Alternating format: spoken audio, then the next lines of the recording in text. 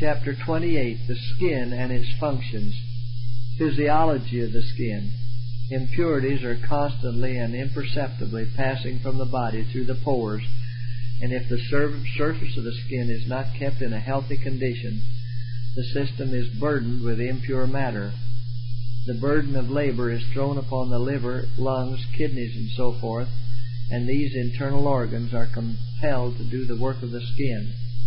The skin needs to be carefully and thoroughly cleansed that the pores may do their work in freeing the body from impurities.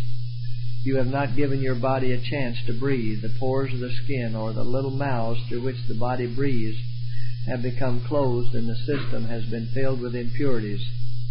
Its million little mouths are closed because they are clogged by the impurities of the system and for want of air. They breathe the same air over and over until it becomes impregnated with the poisonous impurities and waste matter thrown off from their bodies through the lungs and the pores of the skin. If the garments worn are not frequently cleansed from these impurities, the pores of the skin absorb the waste matter thrown off.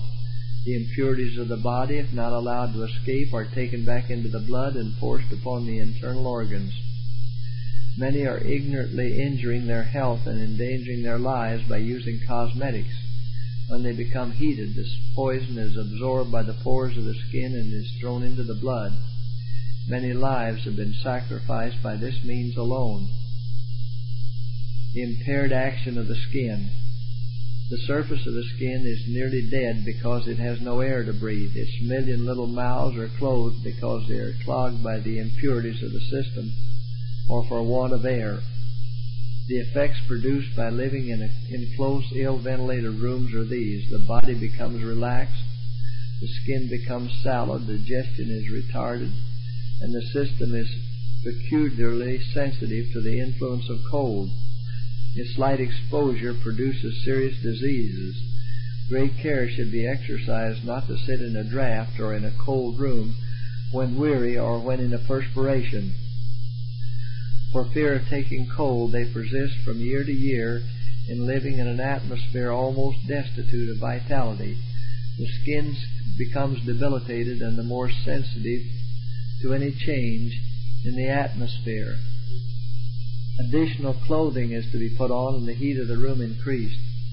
The next day they require a little more heat and a little more clothing in order to feel perfectly warm, and thus they humor every changing feeling until they have but little vitality to endure any cold. If you add clothing, let it be but little, and exercise if possible to regain the heat you need. You have worn too great an amount of clothing and have debilitated the skin by so doing. The unnatural heat caused by artificial hair and pads about the head induces the blood to the brain, producing congestion and causing the natural hair to fall off. With many, the poor, tired stomach may complain of weariness in vain. More food is forced upon it, which sets the digestive organs in motion again to perform the same round of labor. These become miserable dyspeptics. If this practice be indulged in for a great length of time, the health becomes seriously impaired. The blood becomes impure, the complexion sallow, and eruptions frequently occur. This is the effect of calomel. It frequently manifests itself in tumors, ulcers, and cancers years after it has been introduced into the system. The disease which the drug was given to cure may disappear, but only to reappear in a new form, such as skin diseases, ulcers, painful, diseased joints, and sometimes in a more dangerous and deadly form.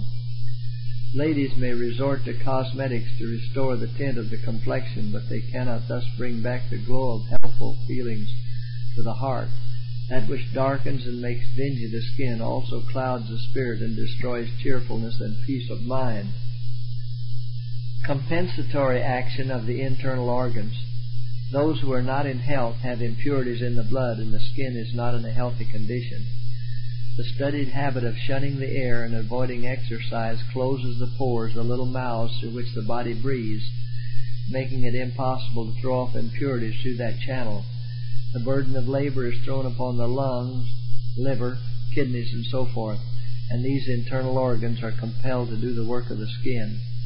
These pores have become clogged and cannot perform the task allotted to them, and so the internal organs have a double task thrown upon them, and the whole system is deranged. If you add clothing, let it be but little, and exercise if possible to regain the heat you need. If you positively cannot engage in active exercise, warm yourselves by the fire, but as soon as you are warm, lay off your extra clothing and remove from the fire. If those who can would engage in some active employment, take the mind from themselves, they would generally forget that they were chilly and would not receive harm. Bathing frees the skin from the accumulation of impurities which are constantly collecting and keeps the skin moist and supple. Twice a week she should take a general bath, as cool as will be agreeable, a little cooler every time until the skin is toned up. Upon rising in the morning, most persons would be benefited by taking a sponge bath, or if more agreeable, a hand bath with merely a wash bowl of water. This will remove impurities from the skin. Frequent bathing is very beneficial, especially at night, just before retiring or upon arising in the morning. It will take but a few minutes to give the children a bath and to rub them until their bodies are in a glow. This brings the blood to the surface, relieving the brain. Frequent bathing in pure salt water, followed by gentle rubbing.